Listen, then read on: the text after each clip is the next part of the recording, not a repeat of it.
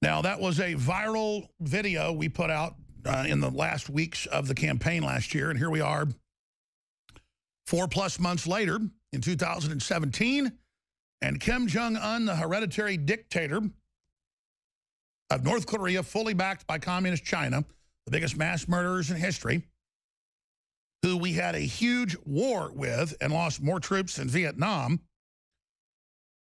from June 25th, 1950 to July 27th, 1953, 3 years, 1 month, and 2 days. A lot of my family fought in that war. Clint Eastwood was in that war. It was bigger than Vietnam, the casualties, but it was the World War II generation, so a big deal didn't get made about it in the news. But millions of Chinese fought on the side of the North, poured in. Douglas MacArthur wanted to use atomic weapons on them, and he was relieved of command.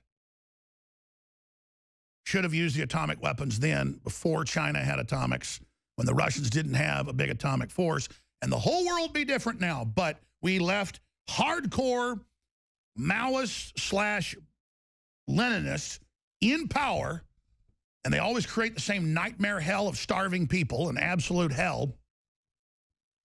And so now they're firing intermediate range missiles that have 1,000-kilometer range into the sea right off the coast of Japan, and say, we're preparing to put atomic bombs on these, and we're going to preemptively destroy. If one shot is fired, even by accident, or if we hear a car backfire, literally, they've said, if we hear fireworks go off on the DMZ, we're going, these are quotes, we're going to destroy Seoul, and we're going to destroy Tokyo with atomic bombs. And why do they have atomic bombs? Because Bill Clinton and the Democrats in the 90s transferred the reactors and the systems and the delivery systems to North Korea. And China has transferred more. Total and complete insanity.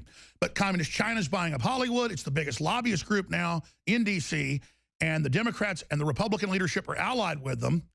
And they have made the decision to try to remove our president and capitulate to China and the globalists, and that's all part of George Soros's and Henry Kissinger's plan.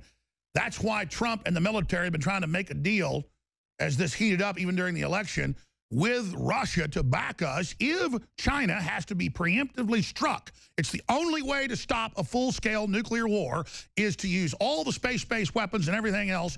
When their subs pop up, destroy it all in 10 minutes. Or the entire planet will be destroyed. I'm not calling for nuclear war, but we've got to get ready to hit them with everything we've got. Look, I'm not going to sit here and say, see, I told you so, that communist Chinese-style net censorship was coming to the web, because it's already here.